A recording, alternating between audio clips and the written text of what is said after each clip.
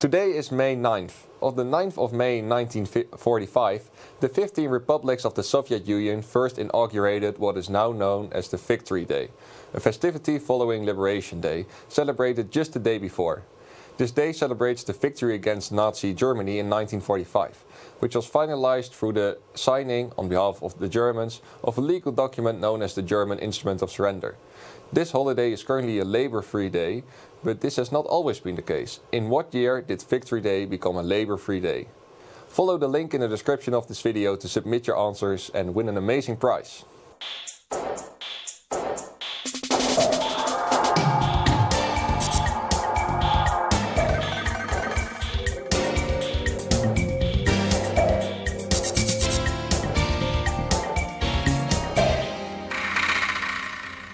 Welcome back to Smarter by the Second, now here with the second season. I am Daan Velthuis and joined as Marnix. Welcome Marnix, how are you? Yeah, pretty good. I'm looking forward to what will happen here at the quiz. Yeah, could you introduce yourself to the viewers? Of course. So I'm Marnix Vos. I am a currently 5th year student for mathematics. Currently doing my the final few master subjects. And I will be doing a geography thing here. I know something about that, probably. We'll see. Yeah, looking forward to what this quiz will bring. Good to hear. And you've also done a board year, I heard? Yes, but not at Abaquiz, at Navigators, a Christian student association where I was chairman last year. It was pretty fun, although it was during Corona, so that was sad. But yes. Yeah. Still very learnful. Exactly, learnful. The exact word I would use. Yeah, apparently the board year at Abaquiz hasn't learned me anything. Yeah, that's... All right, so today you're playing for geography, the category. Mm-hmm. So, why geography?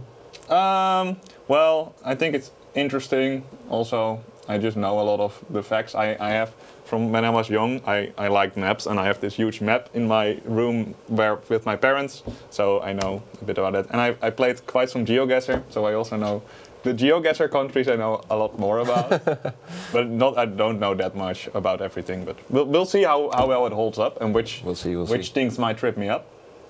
Okay, because this is the first episode of the new season, I will go over the rules once more. We will play 4 rounds, increasing in difficulty. In the first round we need 5 correct answers, second 6, in the third 7, and in the last round 9 answers. You also start with 3 lifelines at the start, and you can use these lifelines and you will get one incorrect answer will be counted as a correct one. But each lifeline does not only decrease your lifelines, but also cost 16 seconds. After 3 rounds, you have the option to play the 4th round. It's all in, and if you get it, you get the bigger prize. But if you lose, then you lose everything. And in this last round, as I said earlier, all 9 of them need to be correct. So without further ado, let's get into the first round.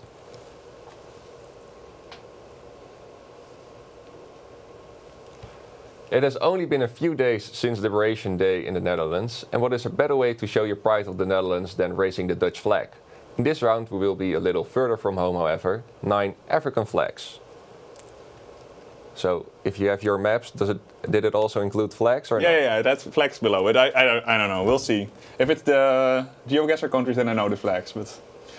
Alright, so you will see the flag on the screen. I will not say anything about it, just yell the answer. So the 9 countries you can choose from are Angola, Gabon, Kenya, Tunisia, Ivory Coast, Morocco, Mali, Algeria and Egypt.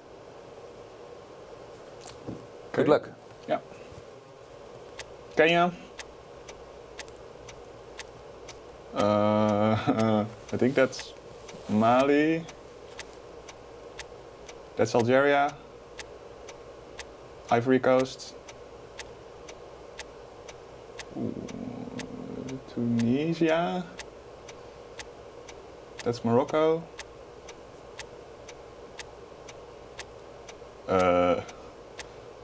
Gabon. That's Angola, I think. Okay, that's not correct. Then this one is then Mali, and then the one from Mali. I can't see that again, right? Nope. Then that one has to go to Egypt. Stop the time. Oh no, wait. The one from, yeah. Okay, sure. Stop the time. All right. So, are you confident there are 5 correct answers? Let's see. Can I look at the answers now? Not no, the but flags. I mean like the Yeah, you can now their time is not take your running. time. Yeah. Okay, so Kenya's correct. I think Ivory Coast is correct. Algeria is correct. Morocco is correct.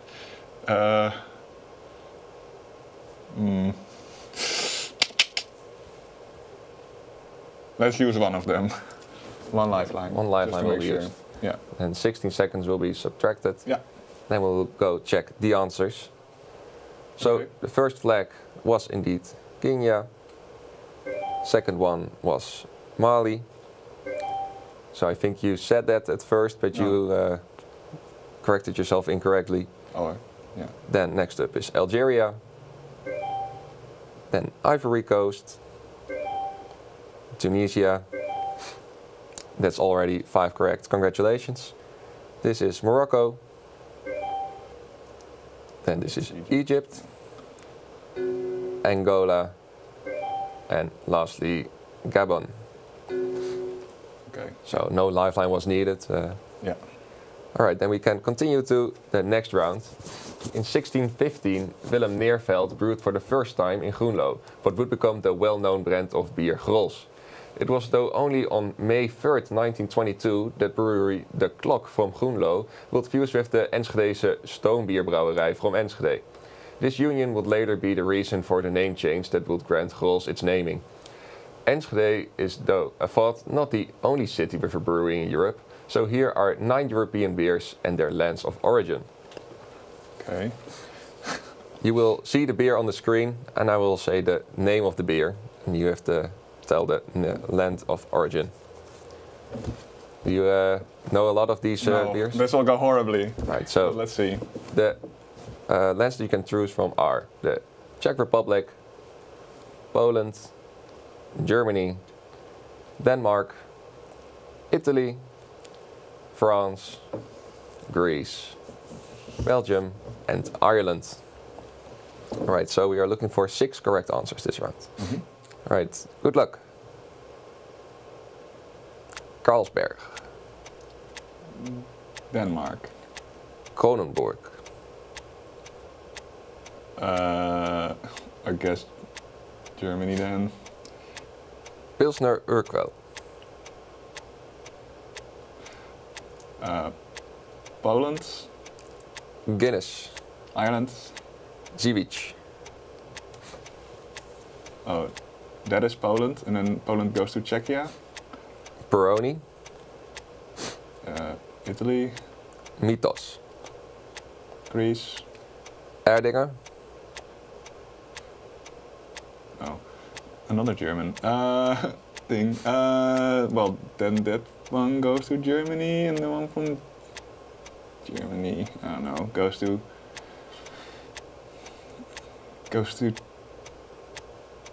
I don't know. It goes to France. Sure, let's do that. and Stella Artois. I think. Oh. Then that one goes to Belgium. Sure. Yeah. I have no idea. You're going to I stop don't the know. time, Yeah, or stop the time. I don't know what is where anymore. This is impossible. All right, so are you... Yeah, do all of them. It's horrible. All of them, okay. Yeah. So all 2 lifelines will be used. Yeah. And we go on to checking. The first one was Carlsberg, and you said Denmark, and that is correct. Next one was a bit misleading. It sounded German, but it is indeed France, so also correct. Next up is from Czech Republic. And then an easy one, Guinness, is of course from Ireland. Mm-hmm. And Zivic is the beer from Poland. Peroni is from Italy. There's already 6 correct. Okay. Yeah. So no lifelines needed. Then Mythos is from Greece. Erdinger is indeed from Germany. Oh. And the last one was Belgian beer. Okay. So you had a perfect round, which will grant you 1 lifeline back. Okay. Yeah, that's good. So you go with 1 lifeline into the 3rd round. And some buildings have taken centuries to build, especially since at the time of construction for some buildings, cranes were not available yet. For the upcoming buildings, cranes haven't been used either, but we hope they didn't take as long to build as the original counterparts. Here are 9 buildings made with Lego. So the 9 buildings are the Belém Tower, the St. Basil's Cathedral, the Tower of London, the Chichen Itza, the Flatiron Building, the Dresden Vrouwenkirche, the St. Peter's Basilica, Westminster Abbey, and the Cologne Cathedral. Have you ever been to one of these buildings? Yes, I've been to the Cologne Cathedral, and I think that's it. So hopefully you recognize that one. Yeah, maybe. Alright, you will see a picture of them in a Lego version. And good luck. That's the Chichen Itza. That is the Flatiron Building.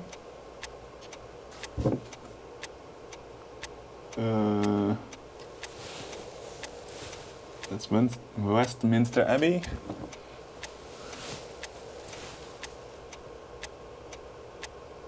That is the one in...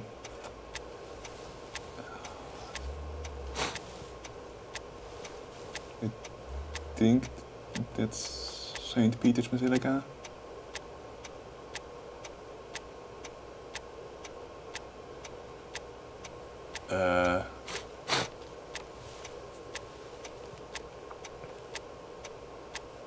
Belém Tower.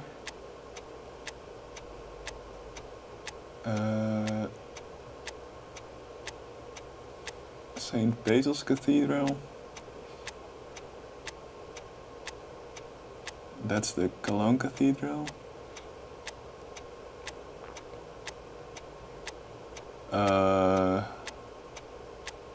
Is that the Tower of London? It's not really a tower, but sure. Oh, no, that's the Cologne Cathedral. Then the other one is the St. Basil's Cathedral. And then there is one answer left. Yes, but I don't see it yet. Yeah, because it's already... Oh, but yeah, then that one goes to the Dresden Vrouwenkirche. I don't understand where that is going. Bent, stop. What? I don't get what happened. Yeah, you stopped. I think you stopped just in time to use your last lifeline. But there was one building missing. I don't think so. You named one building twice. Oh, which is why... Okay. Whatever. Put the final lifeline. I still had, I think, 17 seconds left when I stopped the time, so... I think so as well. So, do you think you've made it? No, I don't recognize any of those buildings, but... Alright, then we'll see. Maybe the beer was also suddenly fine. Alright, then we can go to checking them. First up was the Chichen Itza, so that's correct. Good start. Then the shape is really fitting for this building, for the name. It's the Flatiron Building. Then this is the St. Peter's Basilica in Rome. So there's your first incorrect answer, which will be counted correct using your lifeline. Then we have the St. Basil's Cathedral in Russia. Then the Belém Tower.